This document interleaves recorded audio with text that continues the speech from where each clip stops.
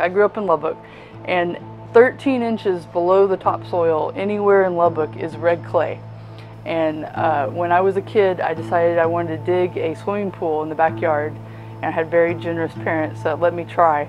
And once I got down to that red clay, I started just being amazed with this stuff and making pots and playing around with it. And and I hadn't thought about that in a long time, but that was probably my first taste of clay.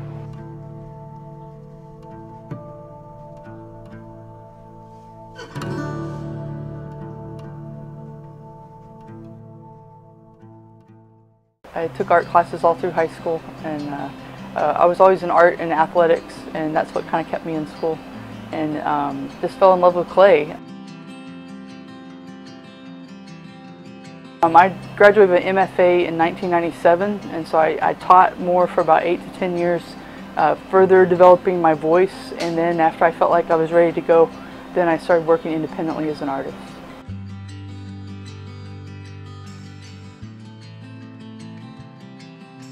When I first started out, and wanted to do architectural ceramics, and so I got some good commissions for backsplashes, and I got to do a larger scale backsplash, and because of that commission, I applied to become a public artist with the city of San Antonio, and they really kind of went out on a limb and commissioned me, because the one thing about public art is always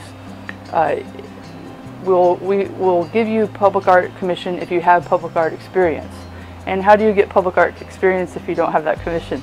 And so San Antonio gave me that first experience.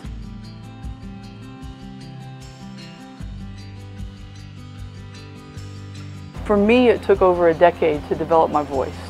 And that is one thing I like to tell kids first coming out of school, because it's very discouraging. You're in school, you're in a lot of support, people are talking about your work, they care about it, you have all the facilities to support making your work.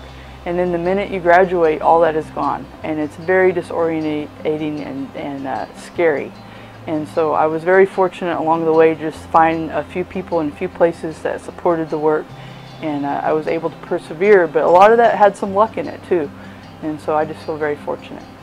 It's such a varied experience. That's what I really enjoy, is that it's not the same thing day after day after day.